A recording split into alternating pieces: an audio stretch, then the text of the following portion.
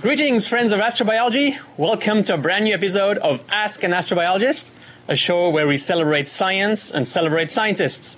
My name is Sanjoy, and this program is made possible by contributions from ELSI, the Earth Life Science Institute at Tokyo Tech, the NASA Astrobiology Program, and the nonprofit Blue Marble Space. Today we have the immense privilege of welcome to the show Dr. Carl Pilcher. But before we start talking to him, it is time for our monthly background quiz. So Mike, if you could pop up the background from last time. It was, of course, the stromatolites from Shark Bay, Australia, evidence of ancient life that has managed to eke out a living even into this modern day. And they're likely the source of the oxygen that started accumulating on our planet about 2.5 billion years ago.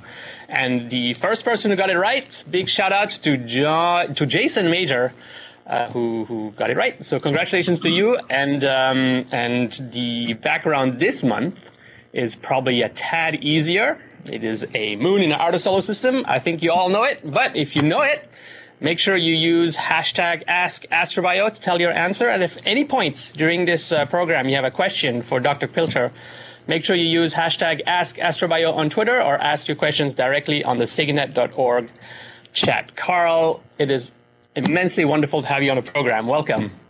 Thank you, Sanjoy. It's great to be here with everybody. You know, when I was coming to the studio this morning, I was going over the questions I was going to ask you about how your youth contributed to your choices in your professional career and so on. But as I came over, I decided to throw all that out of the window and just begin this program by just saying thank you. Thank you for all that you have done for the astrobiology as a discipline, all that you've done for astrobiology as a community. Many of us who are early careers or almost early careers owe you the ability to do astrobiology as a profession. You were influential when we were students, and I know you were influential also for professional scientists who are actively involved in astrobiology as a research topic. So I can't speak on behalf of anyone, but I know from the incredible session we had for you at the Astrobiology Science Conference that everybody would agree to just thank you for the amazing contributions you've done to our discipline. Well, Sanjoy, thank you, and thanks to the community, and particularly the early career community. This has been the most rewarding thing I think I have ever done in my career. When the opportunity to become director of the NAI opened up, there was not a job on earth that I wanted more than that job. And I have to give a lot of credit to the principal investigators in the NAI too, because as soon as I came into the job, we were in a financial crisis. The astrobiology program had just got cut in half in terms of its budget. And the principal investigators took a voluntary cut in their budgets that had already been agreed to and negotiated. And one of the conditions was that we support the early career community. And that, of course, was something that I could endorse wholeheartedly. And we went forward, but it was very, very much with the support of the principal investigators. And that support continued as long as I was NAI director. And I'm sure that support, I know that support continues today. So it wasn't just me, it was really a team of people. And we were all very, very supportive of the early career community, and look what it's produced. It's created things like SIGINET and all the things that you're doing today. So it's very, very gratifying to see. The community is definitely, I think, what makes astrobiology special. Some of my best friends and best colleagues stem from the community you all supported when we were younger. So thank you. Astrobiology is something you have seen grow from a tiny little seed into a full-fledged NASA program. And I was wondering if you could go through with us through these steps, because the events that also shaped your career. You've also done everything in astrobiology. You were a grad student working on outer planets. You were a professor at a university. You held management positions at NASA. You've done it all, and we would love to hear about how you have gone through all these steps and what events in the sciences over the past several decades led to these choices. So perhaps we can start at the beginning. Like, how did you get involved with astrobiology, and what was it like back then when you were when you had a fierce beard? I have to admit, which unfortunately you don't have anymore. I didn't shave today. Try to be as cool as you, but in any case, take us back through these decades. Well, perhaps one place to start is how little I knew about biology before I got involved in astrobiology. I got interested in chemistry while I was in high school and went to a high school where you could actually major in chemistry. And so this was Brooklyn Technical High School in New York City. And so I took chemistry 15 hours a week for my last 2 years of high school, but something had to get sacrificed in order for that to happen. And one of the things that got sacrificed was biology.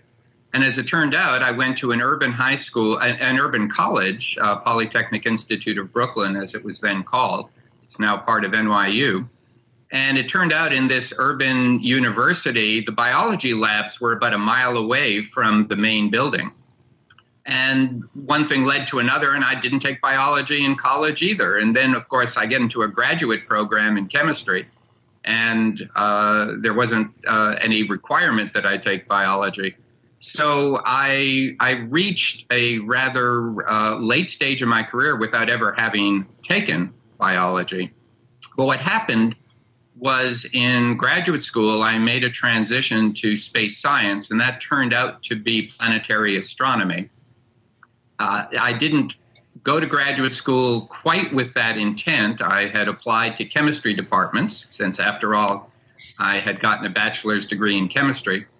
But just about the time I was applying to schools, I was thinking that I'd really like to figure out how to go into space science. And without any formal training in astronomy or planetary science to speak of, I decided that that really wasn't the best way to continue making field transitions.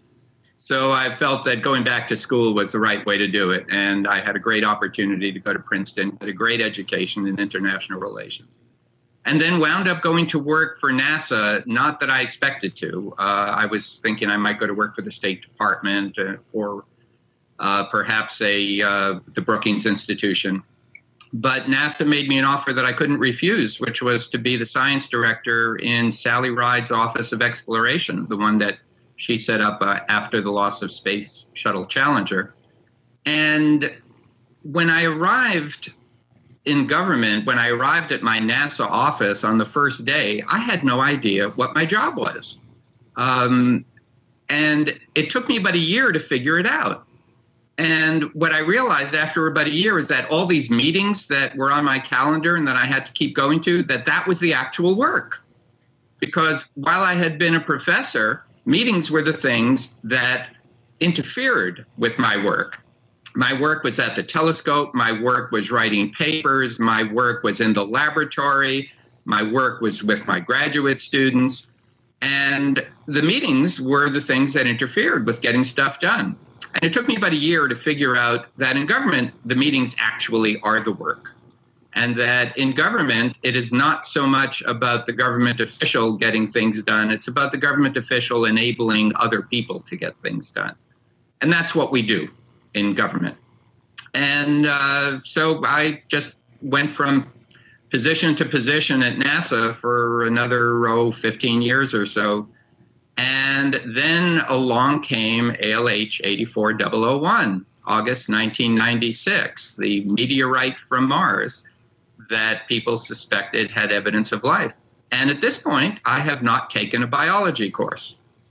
And I thought, these questions that these people are raising are just going to be too much fun, way too much fun, not to be a part of.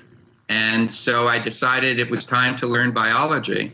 And fortunately, by that time, I knew wonderful people like Ken Nielsen and Mitch Sogan and Norm Pace, who were all microbiologists who had become involved in NASA's programs, and I had gotten to know them through my various positions at NASA. And they, in different ways, took me under their wings and helped me figure out how to learn some biology, particularly some microbiology. And I discovered the courses up at the Marine Biological Lab that Mitch Sogan had a lot to do with. And between one thing and another, I managed to learn enough biology to start having a place in the astrobiology program at headquarters. And then a few years later, the opportunity to move out and be director of the Institute in California came up. And that was, as I mentioned, my dream job. And, it's the most wonderful move that I think I ever made in my career. How did NASA get interested in astrobiology enough to form a official program? Well, NASA was interested in these questions from the very outset of NASA. The exobiology program dates back to NASA's earliest days. I think 1959 was the first grant in a program that was not then called exobiology, but became known a few years later as exobiology. And so NASA was supporting this work. Carl Woese, for example, in the 70s and early 80s, could not get support for his work readily, and NASA was one of his principal sources of support. And so much of what we understand today about the three domains of life was originally supported by NASA through the exobiology program. So NASA was always interested in these questions of life beyond Earth. But what happened in 1996 and subsequently was, I think, a real integration of the fields.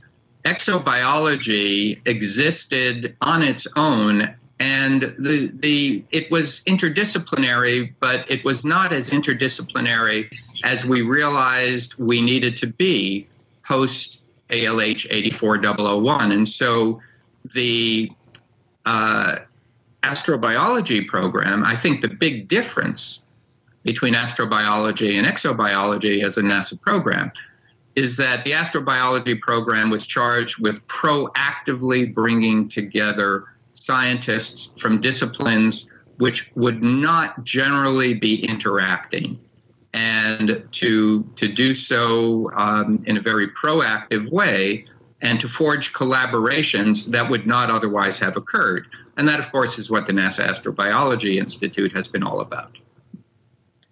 I get a lot of questions through SegaNet and by email about students asking me how to become an astrobiologist. And I always tell them there's no single path, because no single astrobiologist is the same as the other. But what is your take on this? How do you feel astrobiology integrates into modern scientific endeavor? Well, I think astrobiology provides an example of how science increasingly has to be done. That is, it has to be done across disciplinary boundaries.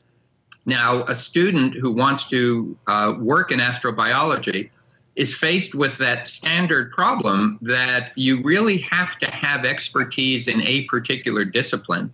Frequently, that's essential for getting a job.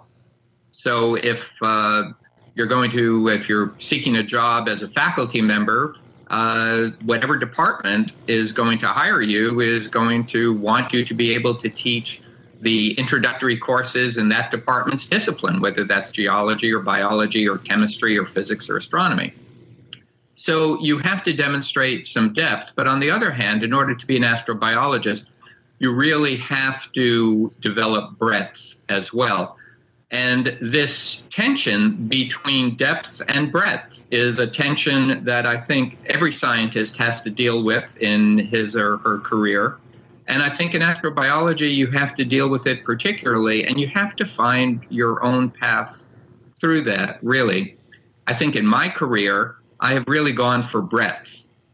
And I recognize that in some ways I have sacrificed depth. I would not call myself an expert in any particular of the component fields of astrobiology, but I do think that my skill is in connecting the dots and putting all of the pieces together and knowing who are the experts who can provide the in-depth knowledge that's required. But everybody has to find their own way through that thicket, but you need the right balance of breadth and depth for you as a person and as a scientist and for your career goals.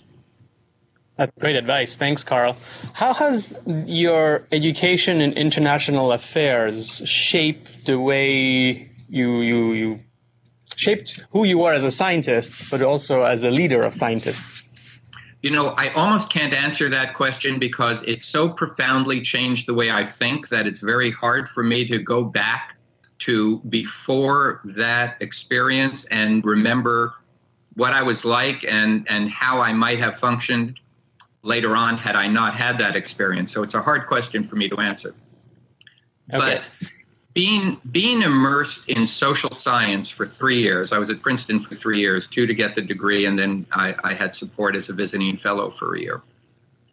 And being immersed in social science for 3 years was such a different experience from my life in the physical sciences that it really just completely changed the way I thought. I thought things were very reductionist. We had gone to the moon because Kennedy was a visionary, and that was a great thing to do for science and for technology. And lo and behold, it was all part of the Cold War and our competition with the Soviet Union. And I don't think I knew that before I went off and got into a social science world. Now, I think many people who were scientists did understand that at the time, but I know that I didn't until I arrived on the East Coast in Princeton, and then particularly spent a summer working at the United Nations, and suddenly realized that international relations and politics had been drivers of so many things that I thought, oh, this is all just rational stuff and, you know, decisions being made on the scientific merits or the technical merits. And lo and behold, there were all kinds of economic, historical, and political considerations that had gone on. And another part of my education in social science was organizational dynamics and how organizations function and why decisions get made by organizations, be it a corporation or a government.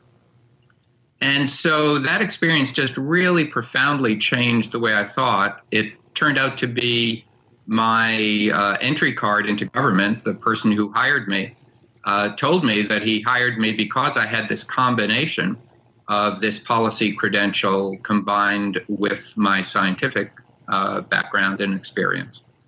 And I don't think I could have functioned in government the way I did without the perspective that I gained at Princeton during those 3 years of being with social scientists. So can astrobiology influence social science as well? You mentioned some very interesting things when you're discussing what motivated you to join international affairs was the desire to understand the world. But humanity tends to have a very short historical memory, and some of the mistakes that happened in the past hopefully are not, but seem to be happening again today. Does astrobiology have a way to contribute to the conversation in the social sciences? Well, you know, I think of SegaNet as a way that astrobiology is contributing to society, and implicitly, if not explicitly, to the social sciences, using science as SegaNet does, and as so many of us do in astrobiology, using science as a means to reach out to the public and get the public engaged in a dialogue about societal problems. I just gave a lecture a couple of days ago on astrobiology and climate change.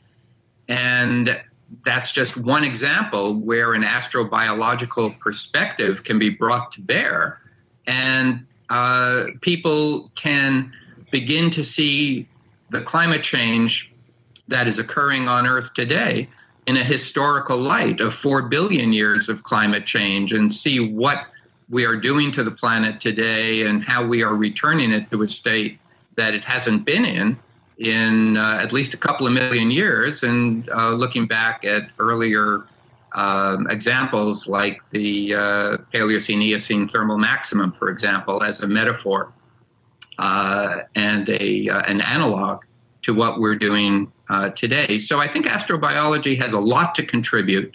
And the nice thing, of course, is that it is attractive to people, and so people want to hear about it. And as we share astrobiology with people, we can get them engaged in discussions of larger issues. I've definitely had a great deal of success personally using astrobiology to communicate science to especially the young kids at the elementary school level, because they don't realize they're talking about science, but you can grab them with the thoughts of aliens and what does it take for life to be beyond Earth.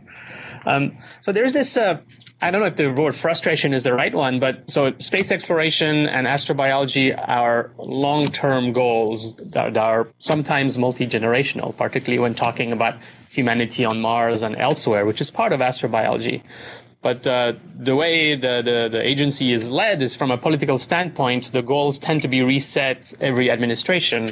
You've been in government. That must have been quite frustrating. How does one navigate that to try and keep the ship steered in one direction and not like vacillate? Well, I think NASA has had a steady course in many ways. You look at the robotic science program, the program that's been run by the Science Office. And the program that's been run by the Science Office has not been subject that much to the every 4-year changes. Our missions that are run by that office take more than 4 years generally to develop. And they've had bipartisan support in Congress. Congress tends to be generally supportive of NASA science. The human spaceflight program, in contrast, has gone through a lot of back and forth. But even there, the human spaceflight program has had long-term projects, the space station and the shuttle being the two most obvious ones. And those projects, once they get support, have been brought to completion. So there is uncertainty, but for the most part, I think NASA has actually run a pretty steady course, particularly in the science area. That's good to hear. So where do you see the science going in the future? What are the discoveries you would love to see in the coming decade in astrobiology? Well, of course, there's the holy grail of n=2. As everybody, participating in this particular broadcast right now knows, I'm sure, we only have one example of life on Earth, and therefore we don't know what is necessary for life and what is contingent, what just happened to work out this way for life on Earth. So certainly finding a second example of life is certainly the holy grail of astrobiology. And if I had my choice of discoveries, that would be the discovery that for me would be just most astonishing. But even finding life elsewhere in this solar system, even if it didn't have a separate origin from life on Earth, even if it was microbes on Mars that are producing methane and discharging it into the atmosphere today, and even if those microbes had a common origin with life on Earth, we would still learn a tremendous amount about evolution, because presumably those two enclaves of life would have been separated for billions of years. And we would get to see what happens, at least at the microbial level, if we took the same initial conditions and then let things run in a completely different way.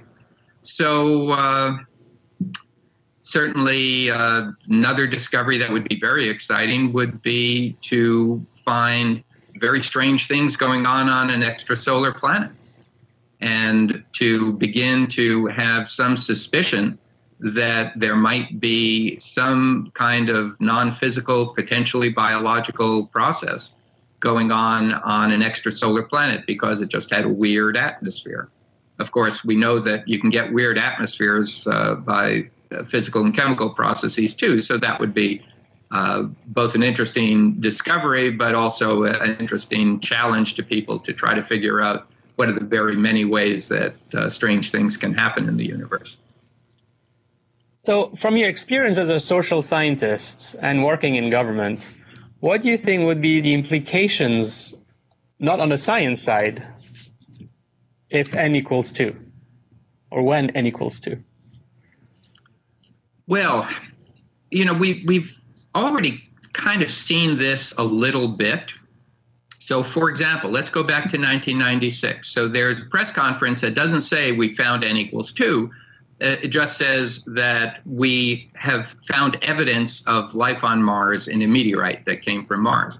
Well, what happened is it led to a $1 billion per year increase in NASA's budget. And there's a dirty little secret that I will reveal, that is, it could have been a $2 billion a year increase in NASA's budget. But NASA just didn't want to have that much of an increase at that time in one particular area. So the political system responded in a tremendously positive way to this amazing discovery. And I think that is the way I think the political system is most likely to respond to really substantive new information that isn't so much a subject of political concern. The kinds of information that's a subject of political concern is information that some people fear would cause government to take greater control of their lives. And that's why climate change is such a problem for so many people. I believe that they feel that they have to deny the science, because if they acknowledge the science, then they are then led to acknowledge that governments are the only entities large enough to have an impact on these areas.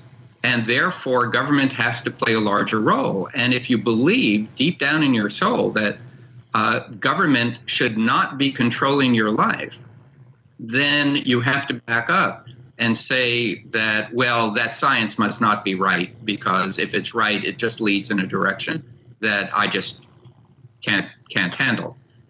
I don't think things about life in the universe are going to do that so much. Of course, there is always the question about religion and fundamentalism, but many of the religions, certainly in the United States and I think around the world, are very accepting of the potential for there to be life beyond Earth. Just for example, if you believe that God has all power, then God has the power to create life elsewhere, just as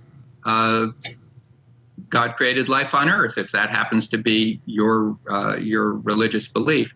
So I don't think that the reaction would be problematic and negative, except perhaps in certain areas. I think in general, government would respond in a very positive way, as it already has. Yeah, I think that's true. It would force us to think about what does it mean to be humans, and hopefully n equals 2 will make us realize that we are humans first, and then American, Chinese, Muslims, or Christians. But so I'm hopeful for a positive effect, indeed. Yeah. Carl, I could talk with you forever about these topics, but we have an audience, an international audience. So my last question for you, before I'm moving to our audience, is so Astrobiology is growing not only in the United States but all over the world. What would be kind of your vision of this international groups sprouting everywhere and starting slowly to work together?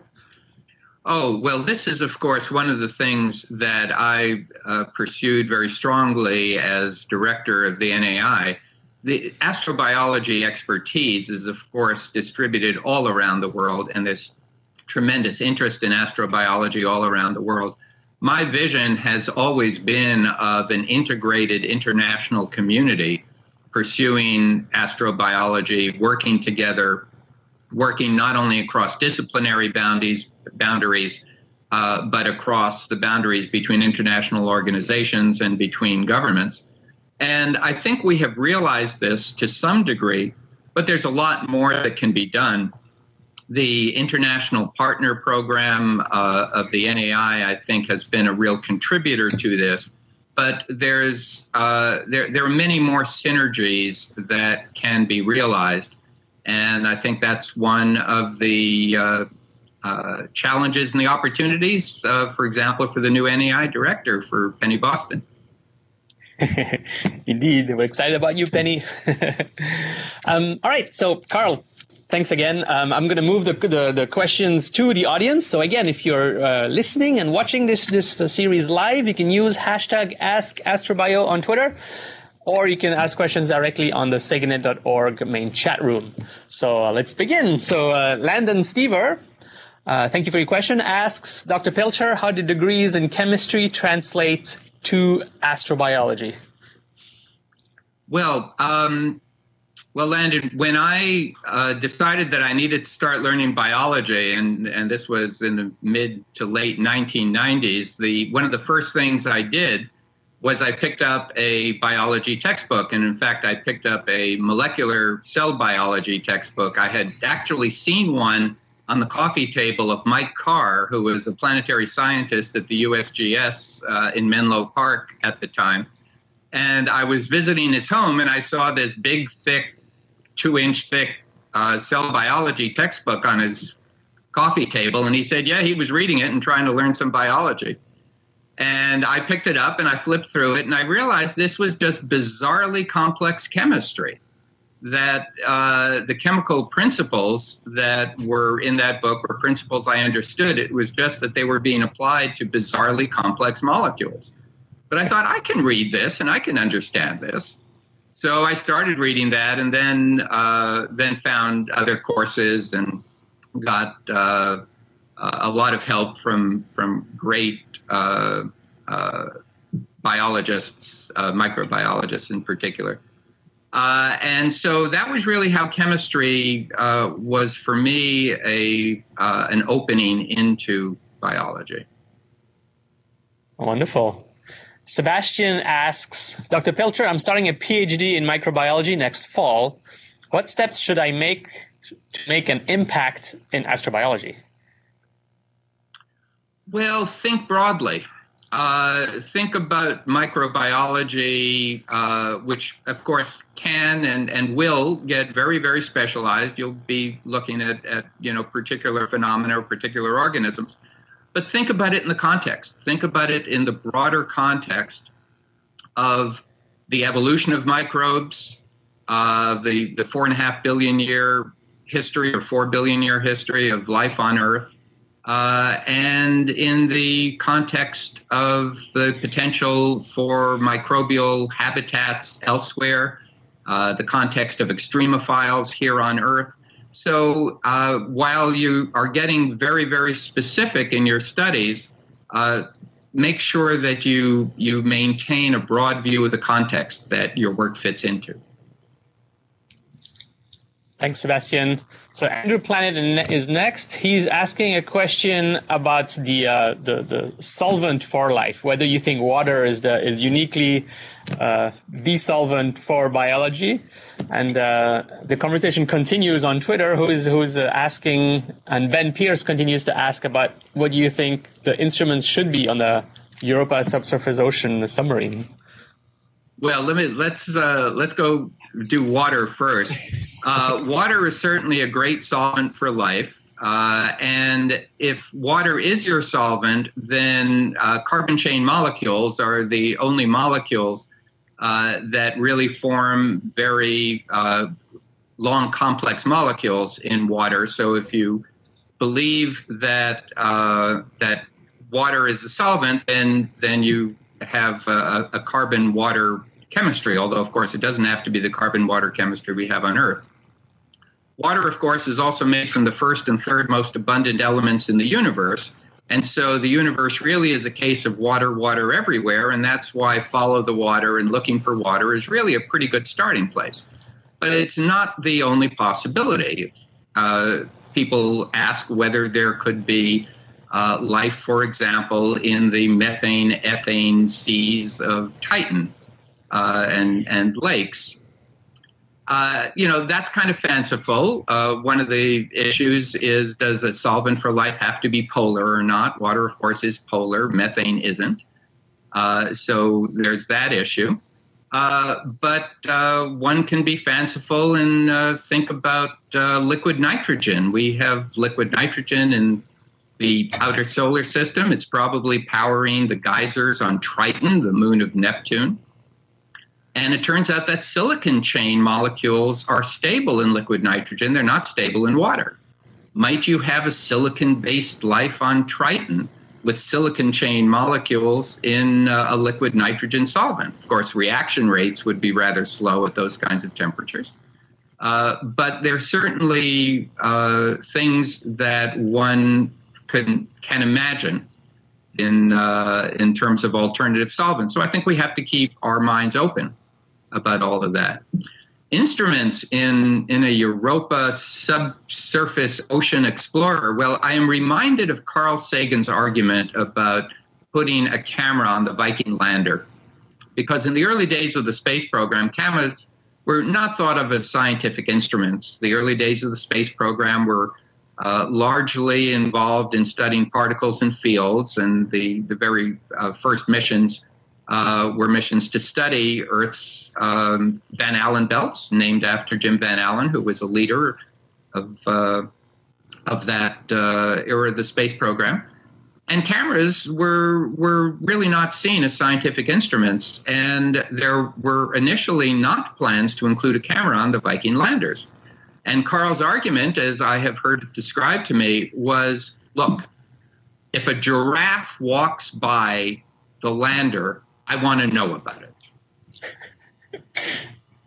And Carl's arguments for putting cameras on the landers succeeded. So I have to say, the very first thing I'd want to see on something going down into the Europa Ocean was a camera. If something swims by, I want to know about it. And beyond that, of course, you want to know about the chemistry. You want to know, is there a redox gradient in that ocean? Are there both reduced species and oxidized species? And if there are, then you've got something that can power metabolism. Giraffes on Europa. That's something I'll take home today following this conversation. Swimming giraffes, no doubt. Swimming giraffes. No less. Kitty Shady asks, what is it in astrobiology that keeps you motivated and passionate all those years and until now? Great questions, Kitty. Oh, astrobiology just asks the most exciting questions and requires you to bring together so many areas of knowledge. I think the thing that really motivates me is seeing the connections between various areas of biology and chemistry and astronomy and planetary science and history and philosophy, and just making those connections for me is just glorious. And I love doing that, and I continue to do it, just seeing the connections between things and then working with other people who are similarly motivated by these profound questions we ask and by the connections between everything else. So I think this community is such a wonderful community because astrobiology attracts in people who really are turned on by the depth of the questions that we ask, their depth and breadth, and by the excitement of making these connections between different fields. So I think it's just glorious. It's what motivates me, and I will probably continue to be motivated by it as long as I'm on this earth. It's also almost at the intersection with philosophy too, because the questions are so big that they very much lie into the realm of philosophy and makes for very interesting conversations at conferences. Very much so. Jacob Hacknestra asks, when discussing science with government officials, how can we as scientists best communicate the value of our work? Seems very pertinent in today's world. Yeah, well, it depends upon which science officials you're talking to. If you're talking to your program manager at NASA or the NSF, you would approach that conversation, I think, in a different way than if you got an opportunity to speak with a person in government who is not a scientist. So for people in government who are not scientists, you have to be able to communicate the importance of what you do, the significance of what you do. And that's where I come back to understanding the context of your work. you have to be able to put your work into a broader context of society or a broader context of science and be able to describe how the knowledge that you are gaining, which may be in a very narrow, specialized area, how that knowledge fits together into a larger picture of our understanding our place in the universe, or our understanding how some aspect of the Earth works, etc. So I think you have to take a different approach depending upon who you're talking to, what their background is, and what their motivations are. You have to remember to try to put yourself in their shoes and have an idea of what their job is and what they're trying to accomplish, and basically think about how can you help them accomplish their job. Because if you help them accomplish their job, they will really appreciate what you have done and they'll remember you. Empathy, yeah, what a concept. Marco Antonio de Ulloa Sintra, I hope I pronounced that properly, asks, is there hope that in the short or medium term we will know the path of prebiotic chemistry which has led to the emergence of life? Wow. Well, the exciting thing is that people are trying to close in on this from both directions. That is, there is the bottom-up approach and the top-down approach. And the bottom-up approach, of course, starts with chemistry and looks at how chemistry can build up to more and more complex molecules. The top-down approach looks at what we know about life on Earth today, and how can we pick the processes of life apart to try to understand their chemical origins. And there are groups coming together. I just happened to read a press release that was put out by Georgia Tech, which has folks working in both directions, from the top down and from the bottom up. But there are many other groups as well doing one or both of those. And so I think we are closing in, but it's a tremendously difficult problem because the simplest cell is vastly, vastly more complex than the most complex chemical network that we've created in the laboratory in studying prebiotic chemistry. So there still is a big gap between those. How long it will take for that gap to be bridged, I certainly couldn't say, but it is very encouraging that people are working together and they're working in both directions and they're trying to find places to meet in the middle. Indeed. Adam Smith asks, what's the most attractive astrobiology target in the solar system? Wow, I don't know. As NAI director, I try to avoid taking sides on that. I have to acknowledge a certain affection that I have for Europa, because Europa helped me get my PhD, and I've always been grateful to it for that reason. One of my papers published as a graduate student was the discovery of water frost on Europa, done astronomically.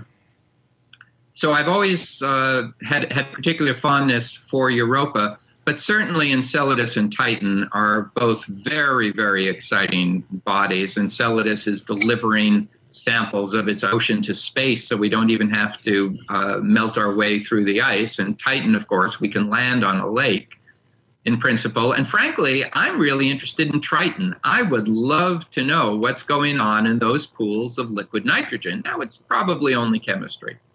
But there are geysers, there are nitrogen geysers on Triton, and they're spewing out dark particles. I would love to know what's in those dark particles. So I think there are a lot of very interesting candidates, although deep in my heart, I think my affection for Europa is something that's very long-lasting. So you discovered water frosts on Europa as a grad student? Well, thanks for making us all look average in our graduate degrees. Steve Croft asks, do you see the search for extraterrestrial intelligence, so SETI, being included once again in the NASA astrobiology program going forward? You know, I don't know whether it will be included formally in the program, which really means that the NASA money will be going toward that. but I think it's certainly intellectually part of the astrobiology program. Certainly, what we want to understand is about the potential for life beyond Earth. And the potential for life beyond Earth certainly includes the potential for intelligent life and the potential for civilizations and for technology. So I think intellectually, SETI is absolutely a part of astrobiology. Whether it is formally a part of NASA's astrobiology program is more of a question of economics and bureaucracy and politics and priorities. And I can't really say where that's going to go. But certainly intellectually, I don't see how you can separate it. Indeed. So we're getting close to the top of the hour. So Shane Carberry-Mogan is going to get the last question. Do you think life is just a process of chemistry, or is there more to the phenomenon? Well, I think the very interesting possibility is that life is a naturally self-organizing characteristic of matter. So if life is basically a planetary process, one of the processes that happens on a planet under the right conditions, then life is not just chemistry and physics, but life is an emergent phenomenon that emerges from the laws of chemistry and physics, but emerges as something that I think we can think of as distinct. You know, one of the questions is, are there laws of biology that are comparable to the laws of physics and chemistry? And there may be. There may be laws that govern this emergence that we call life. And people are trying to investigate that and to try to determine if there are underlying laws of biology. One of the arguments about why we find it so difficult to define life is that we don't have the underlying principles yet, and we don't know what the underlying laws of biology are. And so as Carol Cleland and Chris Chiba have said, it's like trying to define water in the 16th century without knowing anything about atoms and molecules. You really can't do it terribly well. So I think of life as an emergent phenomenon that might emerge anytime the conditions are suitable, because it is a planetary process. As some folks have said, David Grinspoon and others, Eric Smith and Harold Morowitz, life may be something that happens to a planet, not something that happens on a planet. Those are some incredible words to slowly close this program. But before we do so, those of you who are watching on the live program, please enter the country where you're connecting from in the different chat rooms, whether on Twitter or on the Stay in the Chat. It'll be cool to see the breadth of the audience we have. Carl, it's been an absolute pleasure to share this hour with you. Thank you very much for all those words of wisdom. Perhaps you have some parting statements you would like to make? Well, I just want to once again thank you, Sanjoy, and Jacob, and the others who founded SegaNet and who founded Blue Marble Space. You are really a product of the astrobiology program, and you are the future of the astrobiology program. So I just want to say that I think that the fact that the early career astrobiologists have come together in this magnificent way is, for me, personally gratifying, but as well really points to a really bright future for astrobiology. So I just want to thank you, Sanjoy, personally, and thank all of your early career and now mid-career colleagues for doing all that you're doing to advance the field and ensure a really brilliant future for it. Well, thank you, Carl. And SIGINET was indeed born in 2011 during the Astrobiology Graduate Student Conference, which is a conference that the NASA Astrobiology trusts early career students to put together and run. So this is a product of this. So with that, Carl, have a wonderful evening and day in California. All the best, and we hope to talk to you soon. Watchers, please make sure you keep an eye on siginet.org for the announcement of the next Ask an Astrobiologist. And until then, stay curious. Bye-bye for now.